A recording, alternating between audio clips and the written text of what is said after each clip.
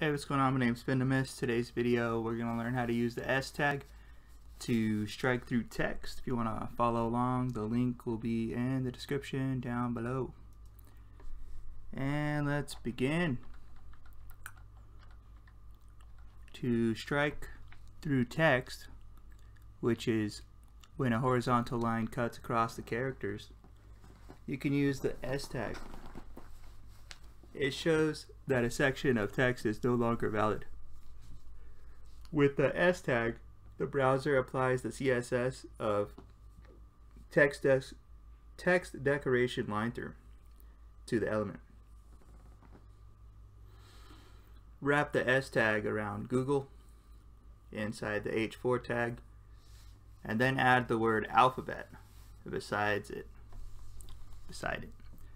which should not have the strike through formatting. So your code should add one S tag to the markup. A S tag should wrap around the Google text in the H4. So I have H4 here.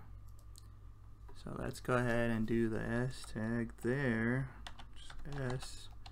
There's the open, and then here's the closing S tag. And then that'll strike that out, but they want it to be replaced with alphabet. Like that. You might even put a space in front of it. That might be okay. Google alphabet, something like that. You should include the word alphabet without strike through format. Yeah, we did that. So let's run the test. Okay, good job. Submitted that. We completed that challenge. Hit submit, save your work to your profile, and I'll see you on the next one.